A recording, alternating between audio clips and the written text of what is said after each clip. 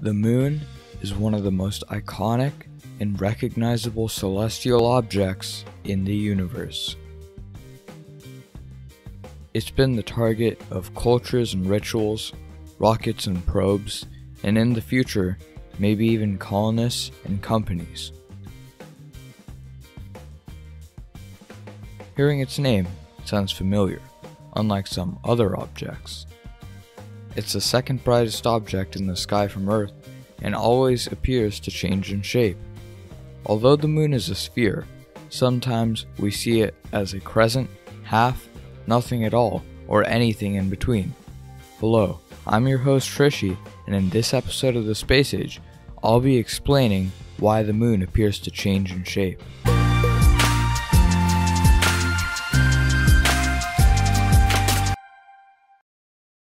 One of the key concepts to understanding the change in the moon's shape is perception. Look at this image. Do you recognize it? You might think that it's of the moon, but something's not quite right, is it? I can assure you that this is the moon, but if you look at the moon from Earth, you'll see something like this. The image I showed earlier doesn't appear to be present anywhere on the moon. But remember that the moon is a three-dimensional object. The reason why this image might look unfamiliar even to the most enthusiastic of skywatchers and stargazers is because we never actually see this side of the moon. The moon is tidally locked with the Earth, meaning one side permanently faces the Earth and the other never faces the Earth. Both sides are present at any given time. The reason why we can't see the far side is perception. Keep this in mind when I discuss the phases of the moon, which is what we call the moon's change in shape. The moon is a sphere in our solar system, with the sun being the primary light source. This means that ignoring all shadows and reflections, half of the moon will be illuminated and the other half won't. But both halves will exist at all times. If we zoom in, we can see that there is a line dividing the two sides. We call this the Lunar Terminator, and it doesn't care about the orientation of the moon. Blue will represent the bright side, and red will represent the dark side. Some observant viewers may have realized that we just created a half moon simply by changing the camera angle. So, how is this related to the change in the moon shape? Remember how earlier I said we can't see all the moon at once, and how I also said that half of the moon will be illuminated and the other half won't? Well, the phases of the moon just come from how much of the half we can see overlaps with the half that's illuminated. Knowing this, let's go step by step and make a complete model for the phases of the moon. To help visualize this, let's get a satellite that will image the moon as it orbits around the Earth. This hypothetical satellite will orbit right outside of Earth's atmosphere as to not get distracted by the day-night cycle changing the background of the image. The satellite will orbit at the same pace as the moon so we can accurately track it and not get pulled out of view by the Earth's much faster orbit. And before you say, but how is it possible to orbit at the same pace but closer in? I would just like to say that this is my hypothetical satellite, and if I say it's orbiting at the same pace but closer in, then it's orbiting at the same pace but closer in. Alright, let's move on from hypothetical satellites with inaccurate physics and get into the first phase of the moon, the new moon. Notice how the dark side of the moon is facing us? Well, in this phase of the moon, it's really hard to see anything, and that's the reason why. To make this worse, the moon rises and sets at nearly the exact same time as the sun, because they almost form a line with the Earth. This is bad because the moon will nearly every time get outshined by the sun. Let's take a look at what happens as the moon starts to orbit in its counterclockwise motion.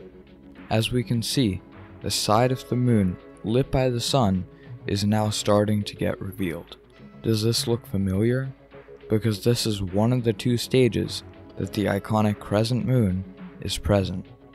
Anyone notice what I did there with the rhyming of crescent and present? Well, anyways, this phase of the moon is called the waxing crescent. Waxing because it's growing, and it rises and sets slightly after the sun. If you can get the moon after sunset, but before moonset, then you should be able to see a nice clear crescent moon. Alright, so let's move on to the next phase of the moon, the first quarter. In this phase, the moon is confusingly half illuminated. The reason why we call it the first quarter is because the moon is a quarter of the way done with its cycle. The moon during this phase will rise during the noon and set at midnight.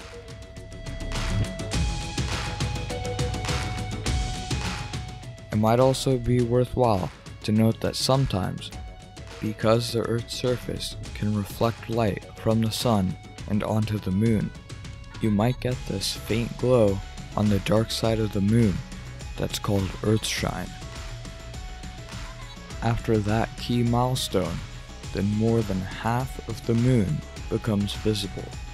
And now we get to an interesting shape.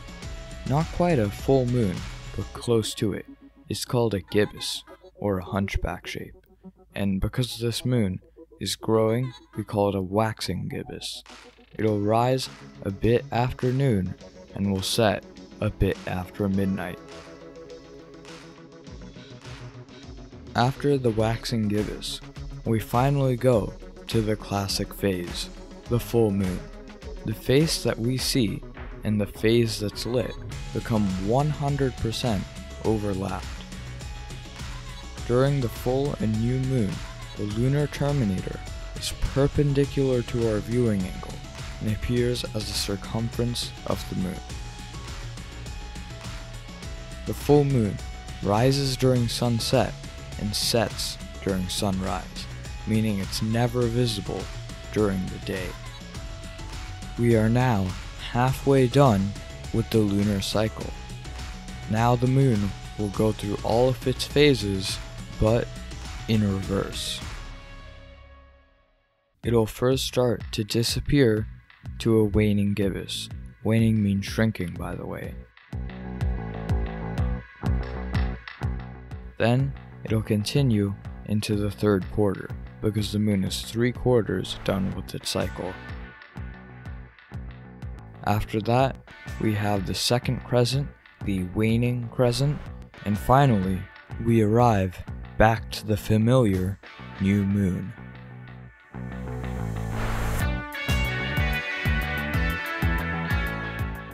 Now we have the complete diagram of the moon's phases, and we can make some observations.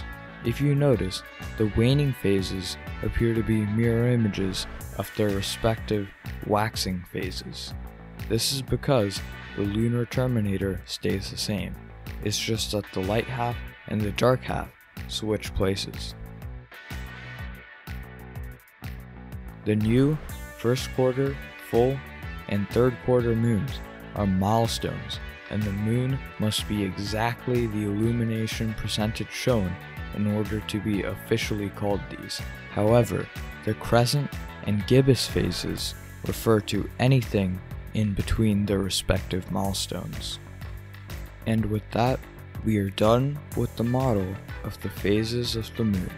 Well, almost done, but this video is already super long, so stay tuned for part 2, where I talk about all the rare and breathtaking lunar events, as well as the science behind them. Thanks for watching, everyone. Make sure to like, sub, and maybe even check out some of my other videos. See ya! By the way, now since I told you this, your brain will automatically see a close-up shot of the moon as a shaded sphere, potentially ruining your appreciation for a crescent moon, and I guess Gibbous is as well, but no one really cares about them.